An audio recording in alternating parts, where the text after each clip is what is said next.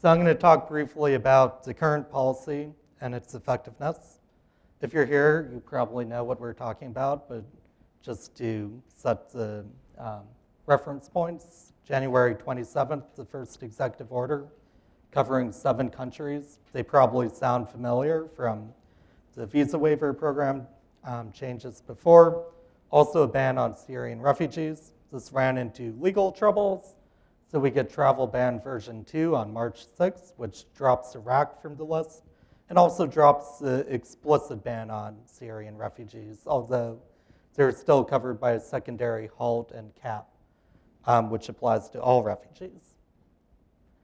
So the first thing I want to talk about is I'm going to focus on the effectiveness, but the travel ban is neither moral nor wise, nor is it effective. It has numerous costs that we have here, ranging from disruption to U.S.-Iraqi relations at the time when we were just getting started with the Mosul operation in a serious way, to really fueling this war on Islam narrative that may help radicalize people within the U.S. and actually make the terrorist threat worse, to a disruptive rollout of the program that both disrupted the way our airports functioned for a while, as well as just being evidence of what seems to have been a failed policymaking process to produce this. The impact on individuals themselves who are affected by it, the impact on states that is at the core of some of the legal challenges, and then finally we have sort of the foundational question of its erosion of the individualized suspicion. Now, it's possible that legally the ban will be narrowed sufficiently to people who those protections do not explicitly protect, non-citizens.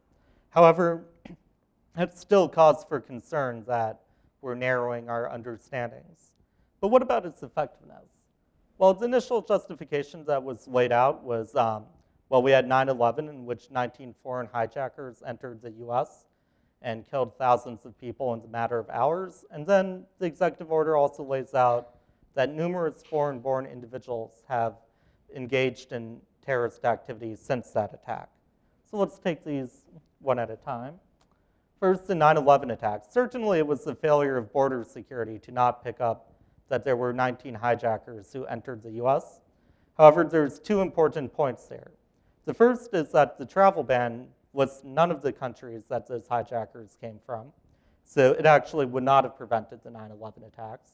And the more important point is that we reformed our immigration system, our funding, as well as engaged in a variety of efforts against the terrorist threat, both abroad, military operations across the world, as well as at home, as well as just building a variety of databases that we now check immigrants against and people asking for visas. So really, even the executive orders language acknowledges that the system we had before 9/11, which really failed, is no longer in existence. It, however, claims that we are still seeing foreign-born attacks and foreign-born terrorist activity inside the US. So, in fact, the ban would not have prevented a single death inside the US since 9/11, nor, as we saw, would it have prevented 9/11. At New America, we looked at 402 cases of terrorist activity of any kind motivated by jihadism in the US. We found 13 people who committed an act of deadly violence inspired by jihadist ideology in the US. Every one of them was a citizen or legal resident, hence not covered by the travel ban. About half of them, actually more than half, were born inside the US. Some, like Carlos Bledsoe's families, an African-American convert, can trace his background and his family's military service back to at least the Civil War. And of those who came from abroad or were born abroad, none of them actually came from the travel ban countries.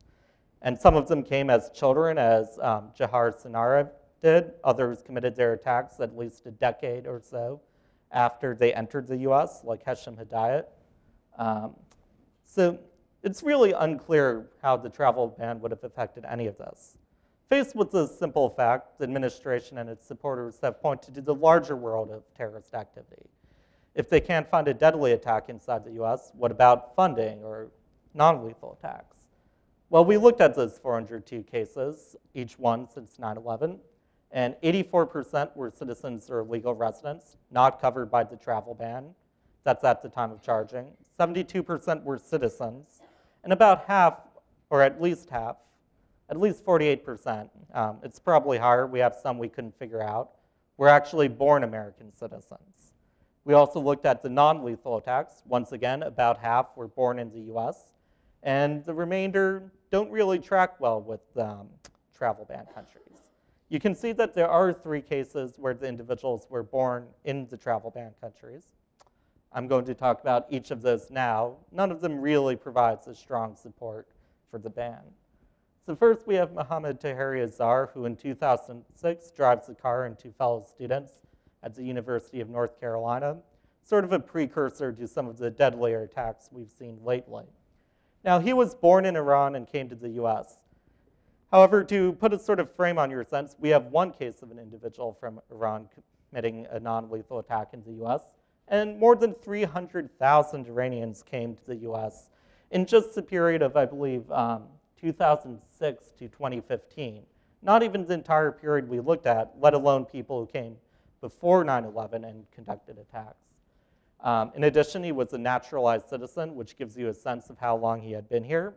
He came to the US at the age of 2, and almost 2 decades prior to his attack.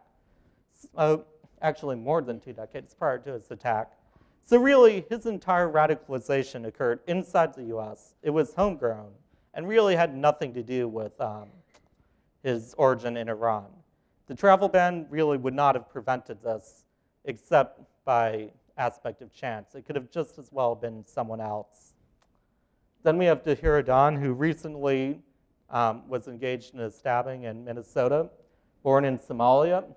Once again, we see there's a large number of people to frame this, about 70,000 according to Pew. Once again, like Taheri Azhar, he's a naturalized citizen. Like Taheri Azhar, he came as a toddler to the US. And once again, he committed the attack about 2 decades after he entered the US. So this also doesn't seem to really support the travel ban. Now we have the case that most closely supports the travel ban, Abdul Razak Ali Artan. He came to the US as a refugee in 2014, was born in Somalia, which would seem to support the travel ban's claim. However, when we dig deeper into this case, we see a couple of things. First, he left Somalia for Pakistan as a child, and then entered the US from Pakistan.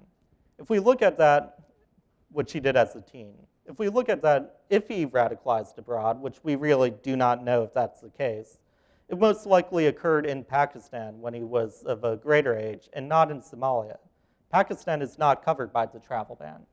Perhaps more importantly, he was radicalized, according to his Facebook post claiming the attack, in part by listening to Anwar al-Awlaki's sermons and arguments, which al-Awlaki was born in the US. He's a natural-born citizen. He spent the large part of his adult life inside the US, or at least traveling back and forth, taught in the US.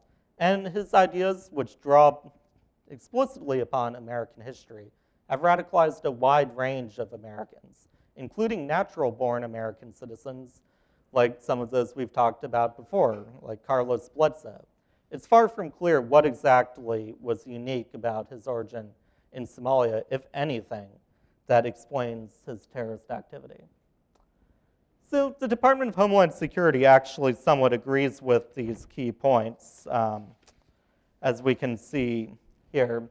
They did an assessment based on the travel ban. They found, similar to us, that about 50% were actually US citizens or born US citizens, that they say that country of citizenship is unlikely to be a reliable indicator of terrorist activity. They also found that the foreign-born individuals came from 26 countries. They're not centered in the travel ban countries. And indeed, for 3 of the travel ban countries, Iran, Sudan, and Yemen, they only had 1 individual among those. And Syria, where the original travel ban banned any refugees from coming, had 0 cases. Another Department of Homeland Security assessment on this looked deeper into some of the points we saw in those individual cases I pulled out. Among the most foreign-based US violent extremists, likely radicalized several years after entering the US. Nearly half of the foreign-born violent extremists were less than 16 years old when they came, so again, their radicalization was homegrown. The majority of foreign-born individuals who came to the US came more than 10 years prior to their indictment or death, similar to Tahir Yazar and Dahir Adan. And then we have nearly all of the parents who came with minor children did not espouse radical ideology. So it's not that the parents should have been screened out and they brought their children and just radicalized it in a community here. It's the radicalization process that is occurring broadly in the US and isn't really about their national origins. So you might say, what do we care? Any entry is at least a threat that can be prevented. Well, we have a quick comparison here. Dylan Roof killed 9 people at a black church in Charleston, South Carolina. He's born in Columbia, South Carolina. Population about 131,000, similar to some of the travel ban countries. So would we prevent Dylan Roof, or would we prevent individuals born in Columbia, South Carolina from traveling throughout the US? No, that would be absurd. Yet, for some reason, we take exactly these same cases, and currently the Department of Homeland Security's frequently asked questions and the administration spokespeople have tended to take cases that read a lot like this and put it forward as a reason to ban hundreds of thousands of people from traveling to the US. So let's talk quickly about the administration's numbers. You might remember when President Trump addressed the joint session of Congress, he said that the majority of individuals, according to a Department of Justice study, who had engaged in terrorist activity in the US were foreign-born. You may have also heard a number 72, that's that same list, but the people only from that original travel ban list. Then recently DHS said they have 300 FBI investigations of people who entered as refugees. Let's talk about the list first. First of all, this list is problematic. In 2003, the DOJ actually said they did not want to release this list because it was prejudicial. The reason? It included people who were not actually engaged in terrorist activity. Many of these people on the list are simply investigations that began as terrorist activity, but were later dismissed that there was no linkage. It also does not include international cases on it. It's also not a Department of Justice list. They did not code it for national origin. That's something that then Senator Sessions did. We should at least get the sourcing of that correct. And finally, even at face value, only a small percentage of the individuals on that list came from the travel ban countries. So let's talk about the 72 individuals that Stephen Miller referenced on Meet the Press when initially justifying the travel ban. Well, we looked at that list. We found 4 individuals on it who had actually never entered the United States. They were either captured abroad or extradited here to face trial. At least 20% had no tie to terrorism, even by the government's acknowledgement. Going back to, this really isn't a list that should be used to understand the terrorist threat. There were only 3 attack plots. 2 were monitored by informants. Both of them entered during the 1990s before we were focused on terrorism. So if there was an identifiable threat, we'd probably catch it now, but we weren't looking for that kind of thing then. And 1 entered as a child again. The other wasn't a jihadist case. That's the odd Iranian who was involved in a plot to kill the Saudi ambassador. There's questions there. We don't really know what's up with that plot. If that's going to be used to shut down travel from a number of countries, it really needs greater explanation. And finally, 19 were Iraqis, and the travel ban no longer applies to them.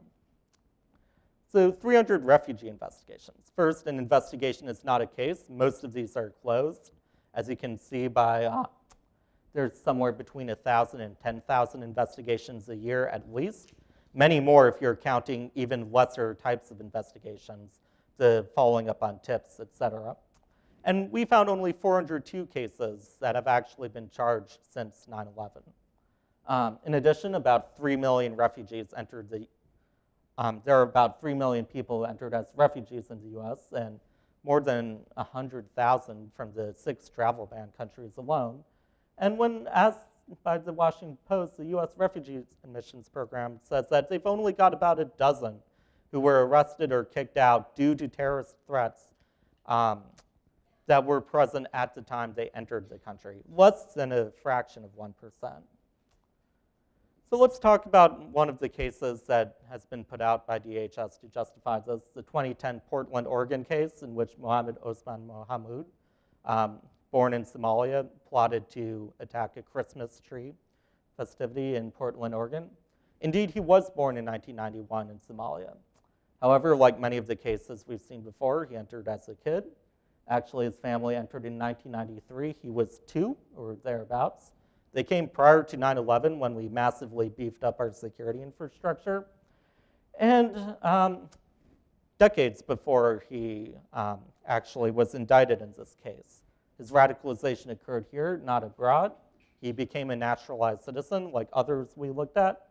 He was caught in a sting operation, which, though not dismissive of this, and this may well have been a real case, raises questions about how reliant we should be on it, especially in regards to any particular details of how that plot played out. In addition, it just shows that there are other investigative measures that are already protecting the US. We don't need to prevent it at the area where kids at the age of 2 entered the US. That's what we have informants and tips and the FBI for. And finally, his father, who did enter the US as an adult from Somalia, provided a tip to the FBI regarding him. So just to close out, this isn't just an issue of data. In fact, I would argue that administration's claims makes 2 fundamental errors about the jihadist threat today, which is both a concern for why exactly are they approaching it this way, but also are they effectively analyzing the real threat. First, the internet knows no visa. Really, the radicalization today is occurring on the internet. We found 44% of these cases either were posting jihadist material online in their social media or having encrypted communications. That's actually somewhat misleading because at the beginning of the decade, it was very few people, and now it's almost everyone. In fact, Assistant Attorney General for National Security, McCord, says that she can't remember a case that they have going currently where there's not an online radicalization tie. So let's take a quick look at the anatomy of an ISIS attack in the US. This is the Garland attack. Who did it involve? Well, 2 US-born citizens, Nadir Sufi and Elton Simpson, born in the US. They had support, according to charging and court documents, from a 3rd US citizen, also born in the US, Decorus Thomas. And then they were in online communication with Mujahid Miski, who was a legal permanent resident from Somalia, but who had left the United States years ago to fight with al-Shabaab, never intended to return, and was in communication over the internet with them, and a Brit who was operating from Raqqa, Syria. The travel ban would not have prevented any of this. This is what the greatest likely threat from ISIS really looks like in the US, or at least the most organized today. The second main threat is that political violence has a long history in the US. It's simply wrong for us to assume that when an individual is from abroad, that's what defines their terrorist activity. For example, we've been tracking deadly attacks by a variety of ideologies in the US. Well, jihadists have killed 95 people in the US. Far-right extremists have killed, I think it's 51 now. In fact, for a number of years, they had killed more people than jihadists. We also now have a range of sort of violence that is quasi-political, but not really. For example, an armed man showing up at Comet Ping Pong after reading sort of some fake news reports. We have our mass shooting problems. This is from Mother Jones. Finds sort of a death toll from mass shootings and other attacks, only those inspired or referencing Columbine, not dissimilar from those we have seen from jihadist attacks. So that's all I have, but I just want to leave you with a return to, we've seen why it's not really effective or doesn't address the problem, but it also would appear to make the problem worse and imposes a variety of costs.